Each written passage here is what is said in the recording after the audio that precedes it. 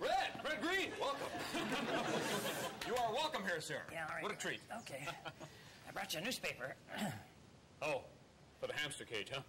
Well, thanks anyways, but I'm afraid Howard didn't have a very good week.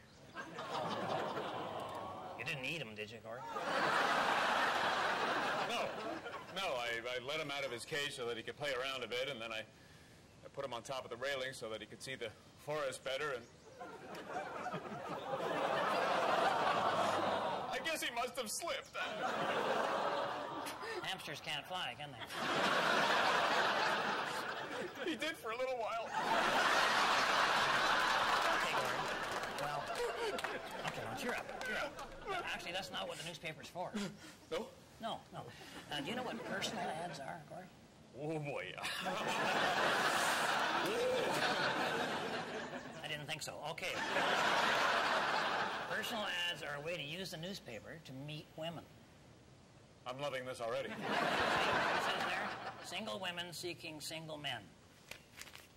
How do I meet these women? Well, no, you don't want to meet just any woman. Oh, yes, I do. Yeah. You want to find that one special woman to bond with. Bond? Yeah. Is that what they're calling it nowadays? I guess I've been out of touch, huh? Yeah, you have, but you got to think about what kind of woman do you like, huh? Oh, well, let me see. I guess age is important. She has to be over 21 and under 100. Oh, she can't be afraid of heights. And, no, I guess that's about it. So how do I meet these women? Well, I guess you just phone up the ones that put their numbers on their ads. Really? Yeah. I talked to a real live woman. Yeah. Not a recording. I'd say, hello, this is Ranger Gord. I was just wondering if we could get married sometime. You might want to let them do the talking, actually, Gord. Yeah, you're probably right. Play hard to get. And I'm not sure I want to get married and settle down anyways, you know.